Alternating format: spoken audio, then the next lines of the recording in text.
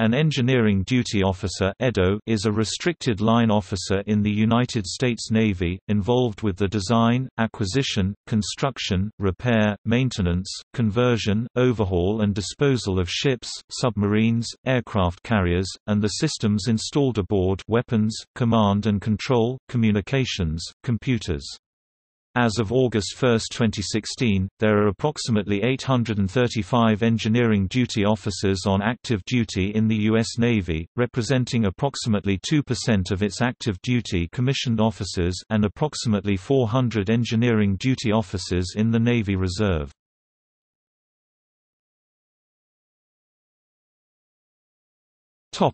Mission. The engineering duty officer community provides experienced naval engineers to provide technical advice and leadership. EDOs are involved with the design, acquisition, construction, repair, maintenance, conversion, overhaul, and disposal of ships, submarines, and the systems installed aboard. EDOs are unique to the Navy because they start their careers as URL officers.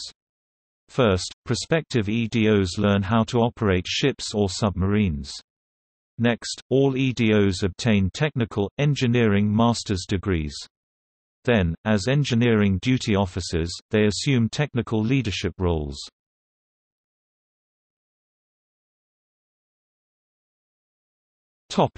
Insignia. As line officers of the Navy, EDOs wear an inverted gold star above their rank stripes on both their dress blue uniforms and on their shoulder boards.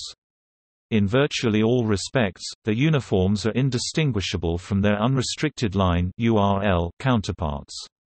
The two predominant sources of new EDOs are by lateral transfer from another URL designator or by choosing to exercise their engineering duty option granted upon commissioning. 2. For active duty URL officers, a requirement for lateral transfer, or for exercising an engineering duty option, is the completion of either submarine warfare or surface warfare qualification.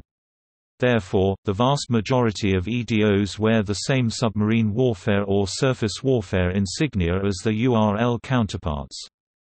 A small number of EDOs not previously qualified as submarine warfare officers can volunteer for the Engineering Duty Dolphin program, and by successfully completing it, earn their submarine engineering duty insignia.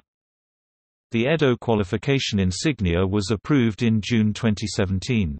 Taking the same form as other warfare or qualification devices, it is a metal or embroidered chest device worn on the left side, primary or secondary position of the uniform.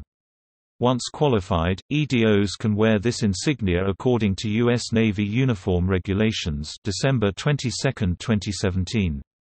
Warfare-qualified EDOs have the option of wearing the EDO insignia in the secondary position since warfare devices take precedence over the EDO qualification insignia. Topic: areas of specialization. Current EDOs serve in one of several career fields, including, program management of surface ships, submarines, weapons and combat systems, and information warfare C4ISR systems. Maintenance of surface ships and submarines at naval shipyards and smaller-scale maintenance facilities. Naval sea systems and space and naval warfare systems engineering. Underwater ship husbandry, diving, and salvage. The Naval Nuclear Propulsion Program.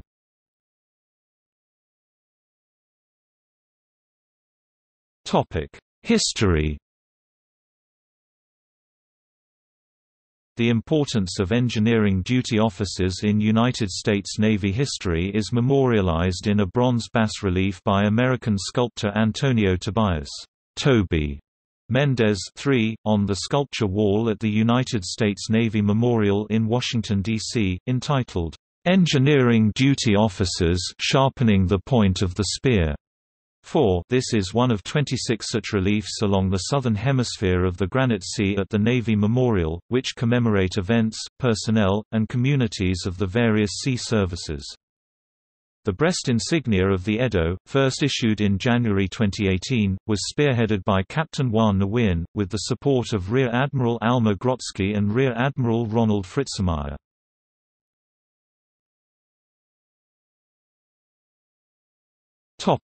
Notable engineering duty officers. The former Honorable Sean J. Stackley, Assistant Secretary of the Navy, Research, Development and Acquisition. Admiral Hyman G. Rickover, USN, Father of the Nuclear Navy. Admiral Samuel M. Robinson, USN, Director of Material and Procurement during World War II and First Chief of the Bureau of Ships.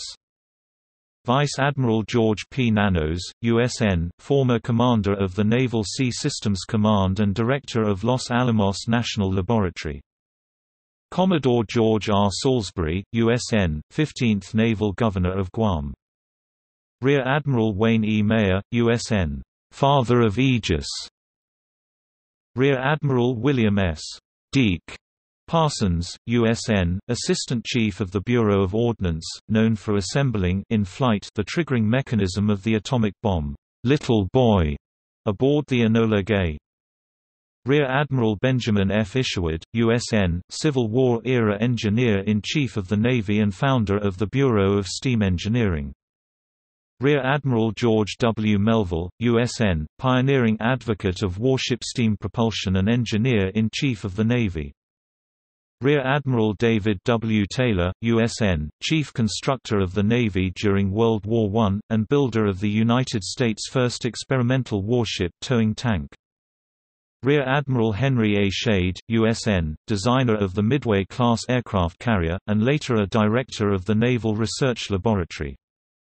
Rear Admiral Kathleen K. Page, USN, first Ballistic Missile Defense System Technical Director at the United States Missile Defense Agency. Captain Willard F.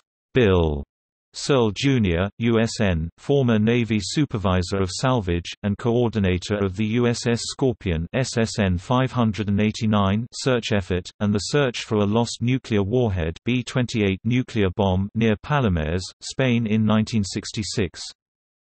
Captain Heidemarie M. Stefanetian Piper, USN, Space Shuttle astronaut mission specialist and Navy diver. Lieutenant Commander Joseph Weber, USN, co-discoverer of the principles behind the maser and laser, developer of the first gravitational wave detectors after leaving naval service. Captain William J. Kastner, USN RET, 33 years of service as Naval Engineering Duty Officer and instrumental in developing the modern Reserve Edo program.